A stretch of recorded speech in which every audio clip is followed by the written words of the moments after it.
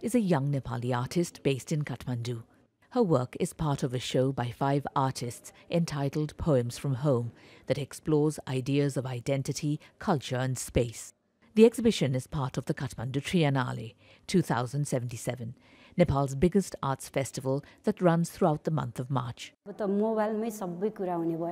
like to explore how the mobile phone and digital technology impact traditional cultures and our daily lives, which then create a new culture.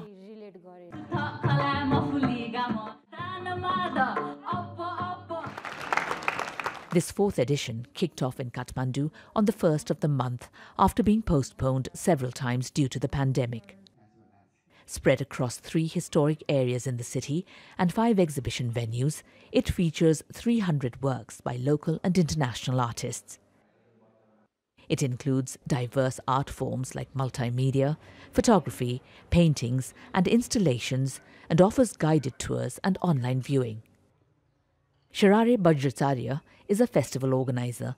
She says her team intends to show how the art community in Nepal has grown.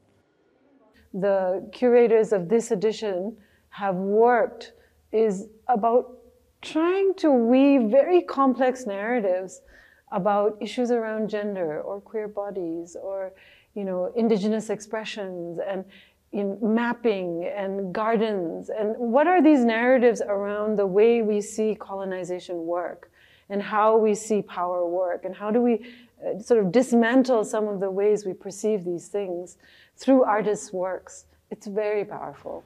The works are in contrast to the mountain landscapes and religious paintings visitors often associate with Nepal. Chiring Sherpa used to create Tibetan Buddhist paintings called thankas.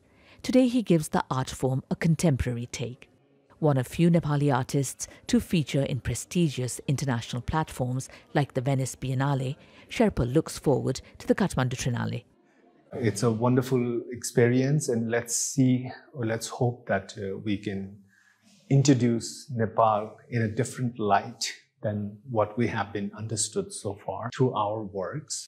We're at the Taragaon Museum, a venue for the Kathmandu Triennale. The works displayed here celebrate the diversity and explore the connections between local and global communities while they reject the exoticization of the Himalaya as a mythical utopia. As Nepal's vibrant art community grows, artists say it's important to continue conversations between traditional and contemporary art forms to present a realistic portrait of Nepal today. Ramyata, Limbu, Jazeera, Kathmandu.